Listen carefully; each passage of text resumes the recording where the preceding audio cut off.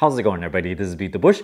Today I'm going to try some gourmet food. This is the ferment 100% Iberico Acorn-Fed pork loin. A little background here, I went to Spain. They eat a lot of ham over there, and the specialty ham are these kinds of pigs that gets fed acorn. And you can actually taste a little bit of nuttiness in the meat. If you want to find it, you might have to go to a gourmet store. Oftentimes when you're in those stores, they have a lot of different varieties, right? You're like, why would I buy this for $10 or $20 when there's only 2 ounces of it in here? After you have traveled a little bit and you got a taste of it and you're like, oh, I know that's good. And so you would pay a premium to kind of reminisce about the days that you were traveling. It's like, oh, it was so good back then.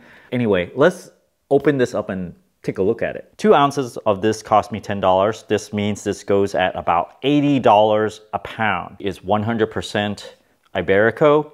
It's from Spain. Lomo, I assume that's loin. Minimally processed, no artificial ingredients. If you look at the back, got a nice picture over here. For a ham, you hardly see this kind of stuff, which is gluten-free, lactose-free, no nitrites or nitrates added. The nutrition facts: put it under hot water for 8 to 10 seconds before serving. Take this out of the package.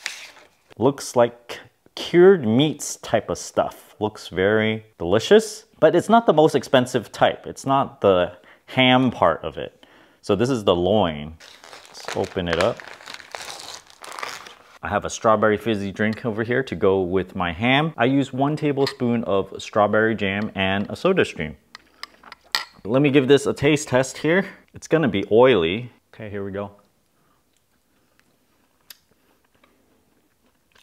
It's thicker than expected. Salty. Tastes good. I mean, it's pretty comparable for what I had in Spain, I think.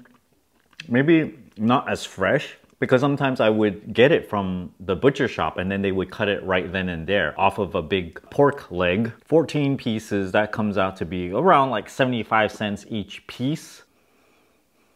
It certainly smells the part. There's this richness to it. It's different than prosciutto. If you had prosciutto, it's salty, it's meaty, but you don't get the same aroma. There's more aroma in Iberico ham. There's a creaminess to it. This will go really well with, I'd say, a baguette. They do this over there. It's like a little sandwich thing. Put a couple of slices of this stuff on and then I guess smear it with tomato and garlic. Sometimes you just want to have it by itself. Just have the full taste of the ham by itself. I'd say I would get this again. In fact, I probably would try their ham instead of the loin. It wasn't available at the gourmet food store that I was at, but trying this loin one, it's cheaper.